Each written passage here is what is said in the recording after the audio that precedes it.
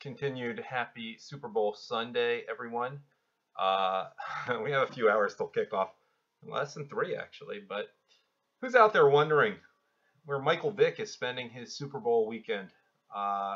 The answer, courtesy of score.com, SQOR.com, which seems to be an Instagram for athletes or something. He's spending it in Dubai. You can editorialize whatever you want. I'm just enjoying looking at these pictures.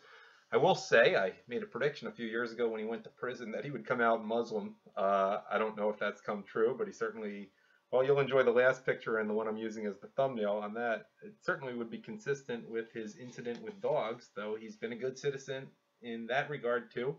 But, well, here are Michael Vick's pictures, and full disclosure, I like the person he became when he came to the Philadelphia Eagles, who are my favorite team.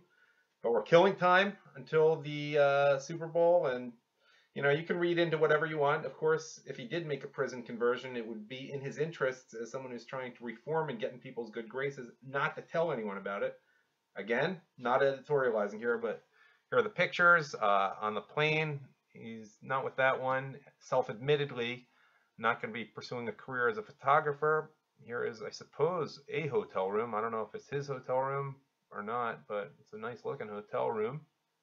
Him with, I guess, is that his daughter on the plane, or is that his wife? I'm not even sure. It's an awfully old looking for a daughter. I guess it's his wife. The fans like Michael Vick. Yeah, he has been a mensch, and since that airport incident before the dog incident, I guess airports are a more pleasant place for him. Some of you know what I'm talking about. I think it was a bong or something. Now here's an interesting picture. Again, not. Just because he's in that outfit doesn't mean anything. We'll just leave it at that. And an action shot. Another good picture. And another action shot. Someone's having a good time on a camel. Ki Jaffa, is that his daughter? I suppose so. Interesting choice of name there. And, I think we've seen the last of Michael Vick as a player.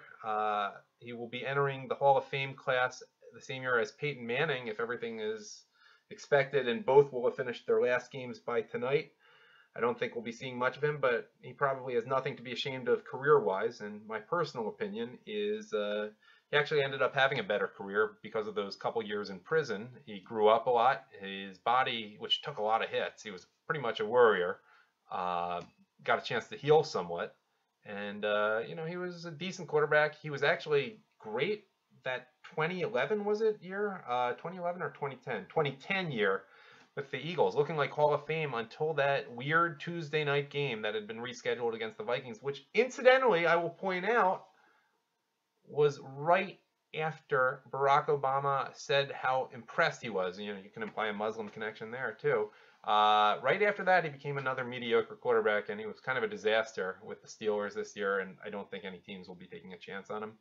But there you go. There are your Michael Vick Super Bowl Sunday vacation in Dubai pictures. Enjoy, you voyeurs out there.